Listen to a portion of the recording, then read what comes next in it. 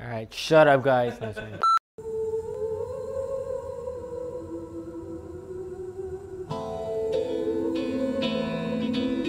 What's up? My name is Bboy Ronnie. I represent Full Force, Super Crew, the Red Bull BC1 All-Stars, and 7 Commandos. We are at District. We are at our Full Force headquarters. And District is not just your typical dance studio. We have a barbershop, we have a tattoo parlor, we have 2 dance studio rooms. So this is something that we're doing, and it's new in Vegas, and it's it's doing well. When we first started Full Force back in 1995, there was 3 main crews in Las Vegas during that time. It was us, Rock Skittle Crew, and B-Boy Lions. And when you're that young, and especially back in 1995, there was really no competitions in Vegas. That's why we would always try to travel out of our city. So anything that was in Vegas would just be like small jams at the park. Like, it was really old school. We were really doing it at the park, laying out linoleum at the park and just calling people out. There was no judges, there would be a DJ. So I mean, it isn't how it is now with like Red Bull BC1 and the R6 teams and Battle of the Year. We had nothing like that.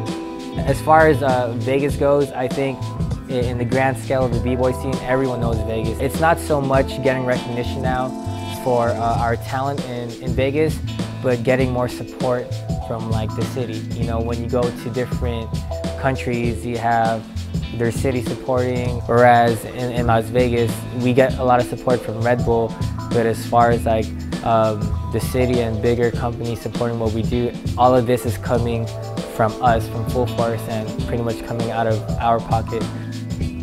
There's a lot of b-boys that I looked up to, but as far as like gaining confidence, I would have to give a lot of credit to B-Boy Ivan, the urban action figure, because he actually lived out here in Vegas.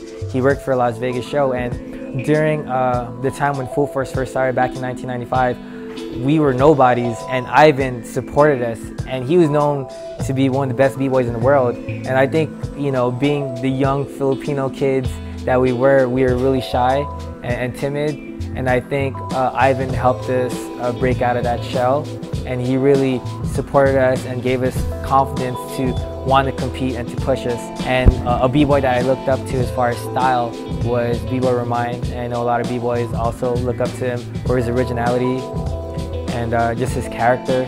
And for power and dynamics, I really used to look up to Jazzy J from Renegades. I always used to think he had some phenomenal power. So I don't even know if b-boys from our generation or from the newer generation even know who he is. But yeah, these are some cats I really looked up to. And as I started progressing and getting better, I started recognizing a lot of b-boys that also, really inspired me. Like, Dizzy from Supernatural's crew, 7 Commandos, like, he's one of my boys, and I remember when I saw his style for the first time, I was like blown away. So Dizzy, Migas, I could go on for days. All these cats inspired me. My first international event that I ever went to was IVE back in 2003. And that was 10 years ago. And it was the first big one-on-one I've ever done and competed at, and I actually ended up winning. I think during that time, crew battles were bigger.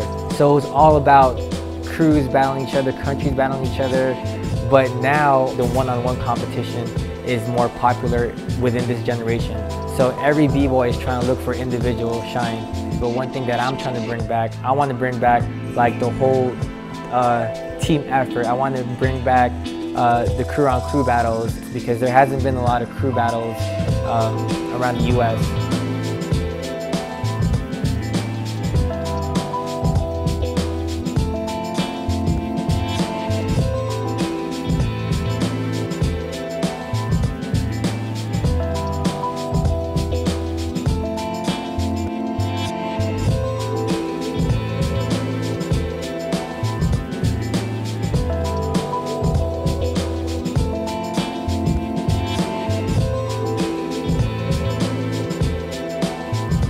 Hip Hop My Thought is a video magazine by bcypher.com, bridging the international b-boy and b-girl community and sharing the stories that matter to our culture.